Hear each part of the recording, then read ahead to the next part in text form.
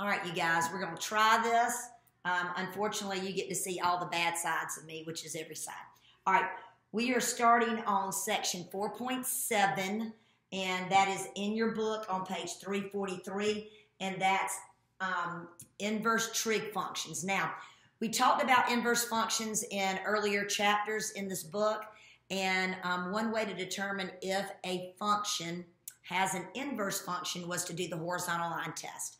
And when we look at the horizontal line test of the graph of the given function, when we look at the graph of sine, we know that the domain of sine is all real numbers. And so we know that that graph is going to look something like this and continue on forever. So if I was to draw a horizontal line through the graph, it would not have an inverse function. So in order for our three trig functions, sine, cosine, and tangent, to have an inverse function, we have to restrict the domain. And so when we look at our inverse function for sine, Ethan, Ben, and Haley, would you come to the front office, please? Ethan, Ben, and Haley, please come to the front office. right? When we look at our inverse function for sine, first of all, let's look at our notation. How will you see this so that you can recognize that it's asking you to determine the inverse function? It will look and you will see arc sine or sine with our notation, inverse notation x. So if you see either one of these notations, you know that means inverse sine function. Now, how is that inverse sine function defined? It's defined as y equals arc sine of x, or you could say y equals sine inverse of x, if and only if sine of y equals x. Now, there is some parameters on this that we have to follow. Is the only way it can equal sine y equals x where x is between -1 and 1, the value of sine is between -1 and 1, and y, which y is our angle, is between -pi/2 and pi/2. You guys, when we talk about y, we're talking about the angle. When we talk about x, we're talking about the numerical value for that sine function.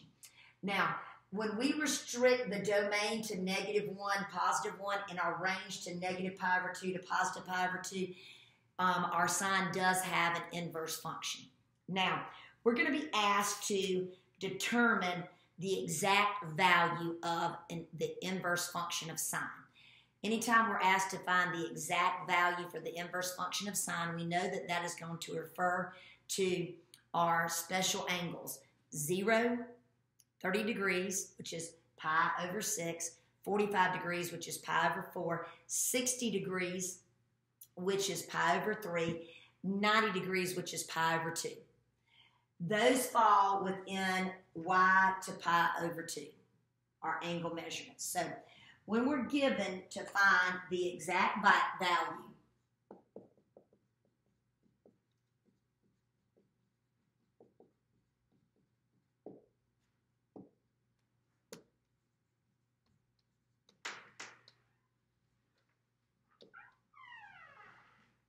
the arc sine of 1/2. Basically what this is saying is the sine of what angle is equivalent to 1/2. And remember, that angle has to be located between -pi/2 and +pi/2. So we go back to our handy dandy special angle sheet, and where do we know is a first quadrant angle where sine is equivalent to 1/2? And so that is going to be pi/6. Always want to give that answer in radian measurements. All right, what if we had this?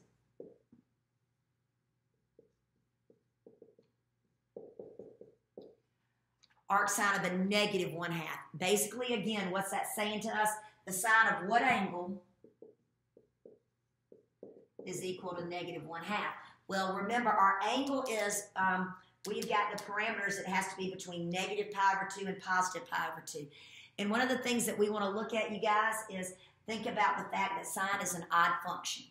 So in order for us to find the angle negative pi over 2 to 0 is located in our fourth quadrant.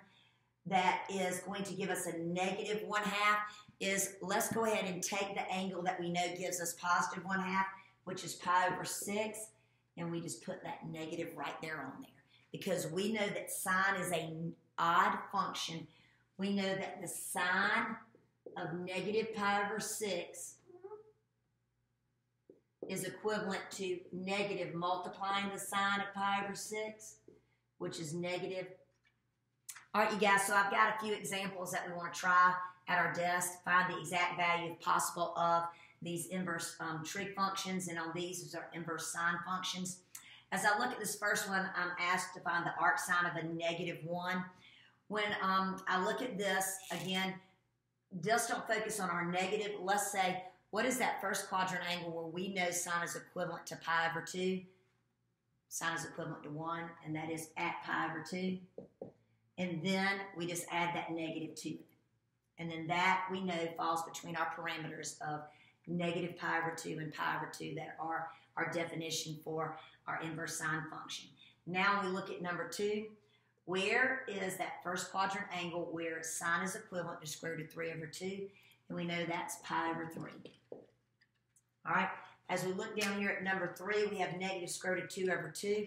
Again, I don't want to focus on that negative. That negative I know is going to just be, my angle is going to be negative once I find that first quadrant angle. And I say, what is the first quadrant angle where sine is equivalent to square root of 2 over 2? And that is pi over 4. Now, as I look up here at number 4 on the board, it's sine inverse of 2. First of all, 2 we do not have as a numerical value for sine on our special angle sheet. But the second thing that we need to think about is that our definition states that this value has to be between negative 1 and 1. Since it's not, then this is not possible.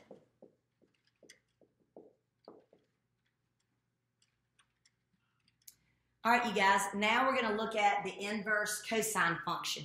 Again, our notation is going to look like y equals arc cosine, or we could see it represented as y equals cosine with our inverse notation of the negative 1 as an exponent. We know that doesn't mean an exponent of x. All right, the most important thing that we understand about this inverse cosine function is y equals arc cosine, or it could be y equals cosine inverse of x. If and only if the cosine of y equals x, where x is between negative 1 and 1, and y is between 0 and pi. Now, notice again, our x value, our x here is based upon our numerical value for the cosine of that angle, and y is going to be our angle. Now, when we look at this, again, the reason why this y is restricted is because of the fact that we have to restrict it so that it passes the horizontal line test on the graph. Now, as we look at this, I'm going to ask you to find the exact value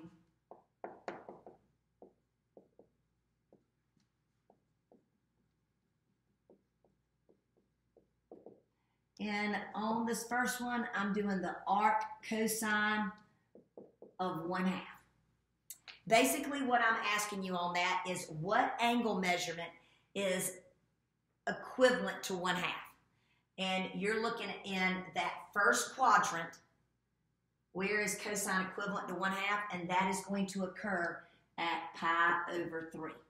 Now, I need y'all to look at this. When we look at these angles here, 0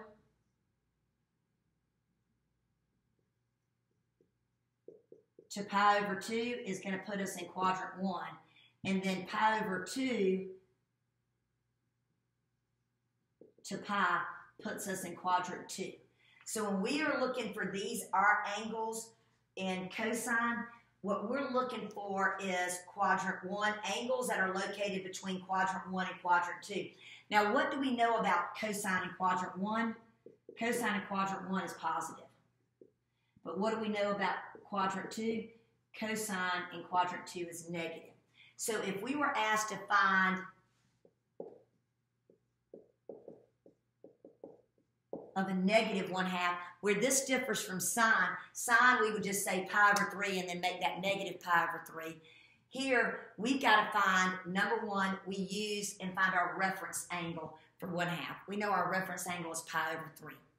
We know that this has got to be located in the second quadrant. So to get our answer, we're going to say pi minus pi over 3. And that is going to be an answer of 2 pi over 3. The answer that we get on inverse functions for cosine must be angles that are located in the second quadrant if the numerical value is negative. All right, you guys, we're back for I guess this will be our next little segment on find the exact values if possible. As we look at this, I'm asking you, what angle is cosine equivalent to square root of 2 over 2? And that is, since this is a positive number, a positive value, we know that's going to be located in the first quadrant. So this is going to be pi over 4. Now, when I look here, what value, what angle between 0 and pi is cosine equivalent to negative 1? And that occurs one place and one place only, and that's at pi. Now, we look down here, cosine, where is cosine equivalent to 0 between 0 and pi? And that occurs at pi over 2. What angle measurement is cosine equal to 0? And that angle measurement must be between 0 and pi. Now, let's look up at number 4. Number 4, we have negative square root of 2 over 2. Now, when I look at that, I know it's a negative value.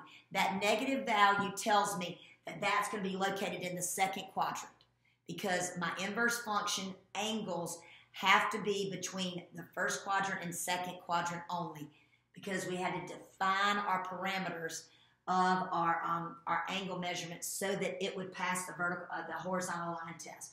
So when I look at this, I say to myself, what is my first quadrant angle where cosine is equivalent to square root of 2 over 2? And that's going to be pi over 4. So pi over 4 is my reference angle. I know that this angle, to make it negative, occurs in the second quadrant. So I'm going to say pi minus pi over 4. And I'm going to get as my exact value for the arc sine of negative square root of 2 over 2, that is 3 pi over 4. When I look at the exact value for the arc cosine of 1, where is the cosine equivalent to 1 between the angles of 0 to pi? That happens at 0 radians. And here, on number 6, we're given, it's a negative. Right then and there, I immediately say that occurs in the second quadrant. So I say, what is my first quadrant angle where cosine is equivalent to square root of 3 over 2? And that occurs at pi over 6. I then am going to take pi and subtract pi over 6, and I'll get as my exact value 5 pi over 6. Now, let's look at number 7 over there. I'm saying, where is cosine equivalent to pi? Well, I've got to look at that. All right, pi is greater than 1. So this is going to be not possible. Because by definition, this value that I'm looking for must be between negative 1 and 1. It can equal negative 1, it can equal 1, but it must be between those. Pi's numerical value is 3.14, and we know that's greater than 1, so it is not possible.